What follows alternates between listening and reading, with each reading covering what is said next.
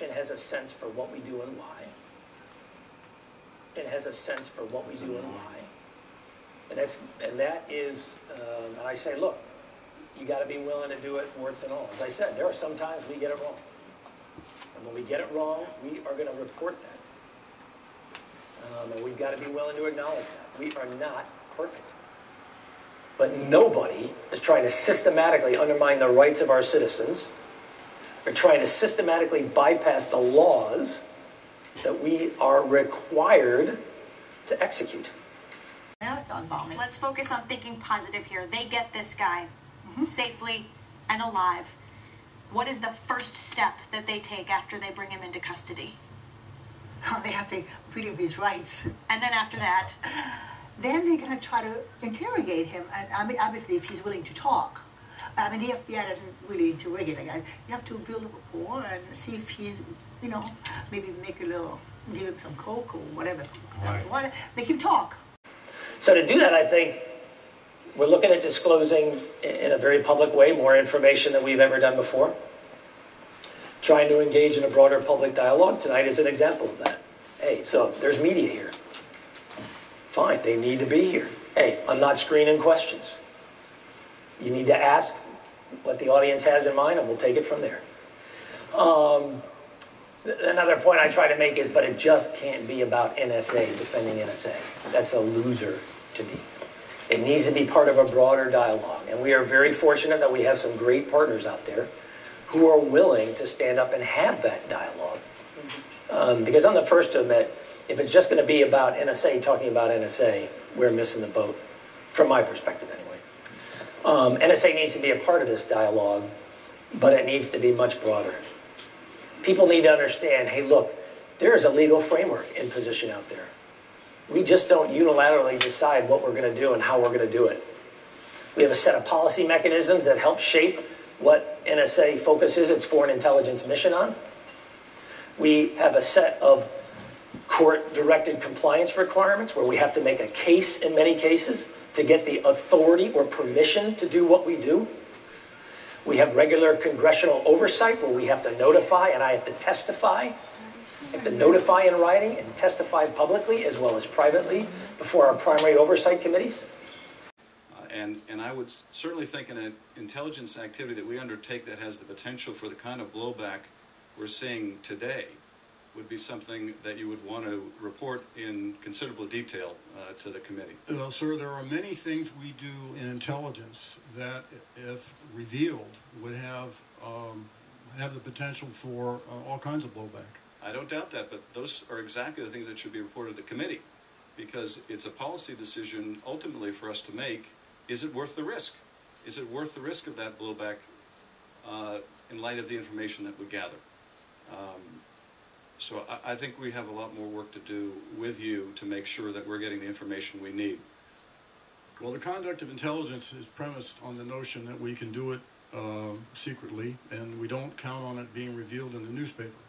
So that would change the criterion, obviously. And if what we embark on in the way of a collection activity, because of its potential blowback, if revealed publicly, that's a higher threshold, or a lower one, I guess, for providing more notification.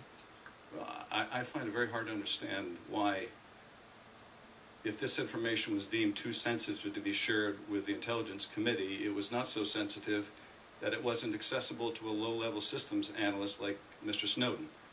You know, part of the challenge in all this is, if we're honest with each other, the mechanisms of governance within our nation right now do not enjoy broad trust and confidence among many elements of our citizenry. That's a tough thing to acknowledge. It doesn't help us as a nation that that's the case, but it is the case. And so one thing I try to tell the team out at Fort Meade is, I am not going to waste my time wishing the world was a certain way. We're going to acknowledge the way the world is. We're going to make sure we understand the context in which we operate. And we're going to be effective in doing that. And we just have to acknowledge that this is part of this challenge. Much of what we structured initially, if you go back historically for us, was we ensured Congress, as the elected representatives of the citizens of this nation, were among the primary tools to ensure NSA's compliance. And yet we find ourselves in a situation where much of our public doesn't trust many elements or has low confidence in many elements of our government. So what do you do when your compliance strategy was founded on that approach? We've got to broaden this a little bit. So that's one of the reasons why you find me here tonight. And hopefully you're going to see some things over the course of the next few months where we're trying to have a dialogue. I'm not out here to sell anything. I'm not out here to necessarily convince anybody. What I've told the team is stick to the facts and let people make well-informed decisions as to what they are comfortable with. That's what we need to do. We need to focus on the mission and stick to the facts. One last quick question. Yes, ma'am. Those of us who support and have worked with both the Fort Meade area and DHS have sensed a tension over the years in roles and missions related to the cyber arena. So what is the partnership that you have in place or are putting in place with DHS? Well, I would tell you, for me, I'm very fortunate. I partner with a cabinet secretary in the form of Jay Johnson, who I have worked with before in my career. And once it's secured, as confirmed by border states, not by Homeland Security, they can't be trusted. And I love the fact it is just, Jay will just pick up the phone and talk to Rogers, and Rogers will just pick up the phone and talk to Secretary Johnson about, hey, I think we need to do this, I think we need to do that. He and I, we meet regularly. We have talked to our teams about what we need to do to create stronger partnerships. You know, what I have argued is NSA and U.S. Cyber Command bring great capability to the cyber mission set. But we have got to do this in a partnership with others. And in the federal government, probably our two biggest partners are DHS and the FBI. And that's the way it's going to be. That's what we need to do. I am not about control, as the team at Fort Meade has to hear me say. It is not about control, it's about outcomes. I don't care who gets the credit. I am willing to provide manpower and capability to support others, and I don't care if they get the credit. This is about helping to defend America and its allies. It's about providing a capability for the greater good. First, I want to discuss a perpetual problem at the FBI, whistleblower protection. Director Mueller has repeatedly assured me that he will not tolerate retaliation against whistleblowers at the FBI. Despite these assurances, two particular whistleblower cases have been dragging on for years.